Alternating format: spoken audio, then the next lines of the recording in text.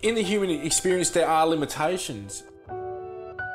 From my understanding, we're living billions of lives at the exact same time. I don't know what I'm doing, and I think when you're doing something right and you don't know how you're doing it, you're doing what you're supposed to be doing. Do you want to come from a place of love, or do you want to be coming from a place of hate and negativity?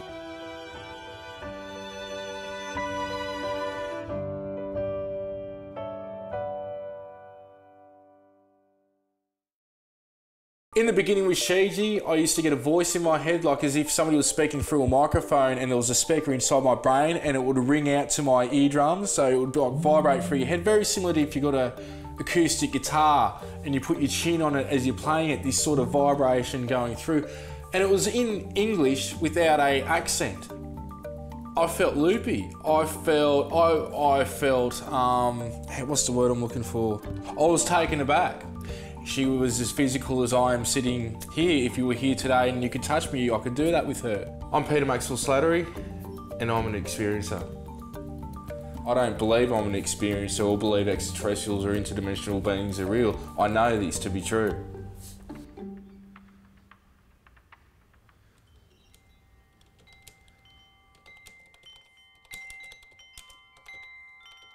You create your reality by thoughts, by actions. A little bit different when I'm doing that. Still flow through all right. In the other realms, things aren't so dense, things are very light, and it's like filling up your car. You don't fill it up with petrol, you don't even have a car, you just go where you want to by thought. They will project a thought, and it's just like a download, like shoving a USB stick into your head and bang, all this knowledge is just known instantaneously. She's using my mind as a vehicle, and it just comes back through.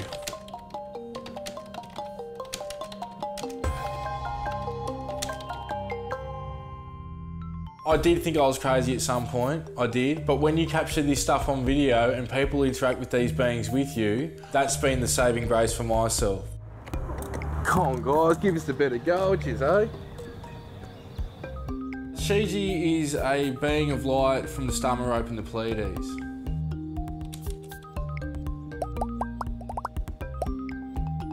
She's the overseer and the gatekeeper of Merope and the portal there.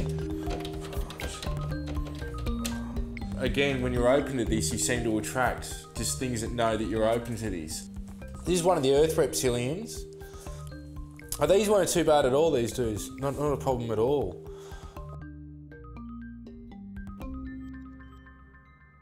But some people wish they've seen what I've seen. When they've seen it, they can't handle it. I've got OCD, I've got anxiety, I've got depression. These are things that have come from some of the experiences I've had. Yep, let's cut there. Here's a battery. You guys seen anything going on in the room? Experience here is hard. I'm just surprised if any misty stuff comes up because I've had some stuff go on in front of me. Like here. Yeah? Yeah. I think the word crazy is if you don't fit into the normal norm of things. You know, 9 times out of 10 when you're talking about specifically this, you know, they're going to say you're crazy.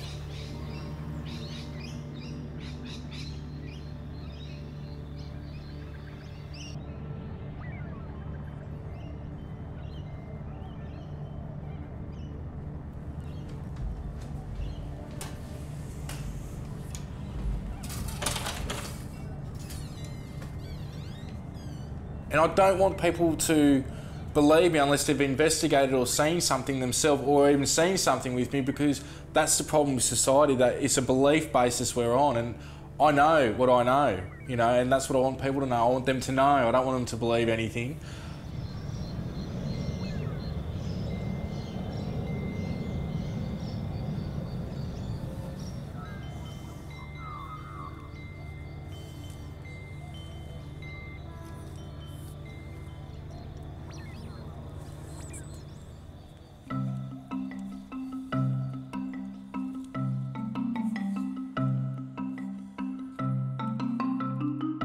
When I take people out sky watching, I'm getting them to meet the beings halfway, and it's not like you summon them. It's more like if I called a friend up, hey, do you want to catch up? Are you available tonight? Either they are or they're not.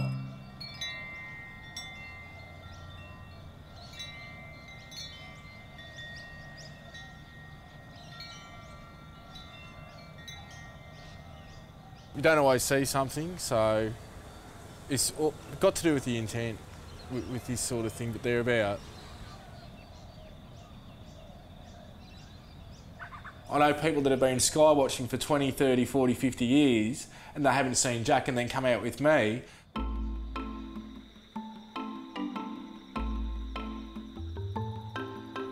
I've helped them to get their guard down, their preconceived notion of this doesn't exist.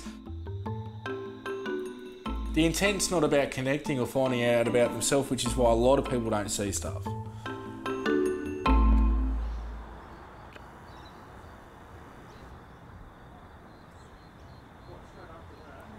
Oh, is that zoom?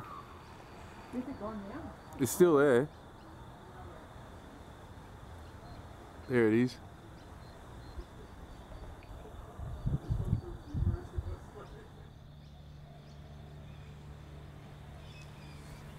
I really don't want this to be one thing where they go home and it happens like it does with some people. Coming all this way and doing what they're doing, I want them to fucking see something.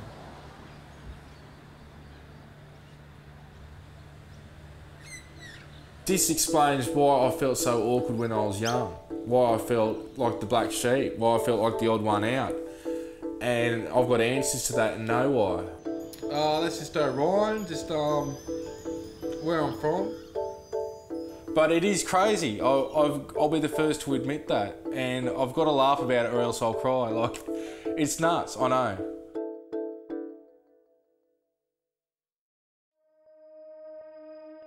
If we look at the beings that I'm interacting with, they wouldn't have the level of consciousness they've got or the technology they got unless they were coming from a place of love. Because with love, we grow, we evolve, we have compassion, and from there, everyone can thrive.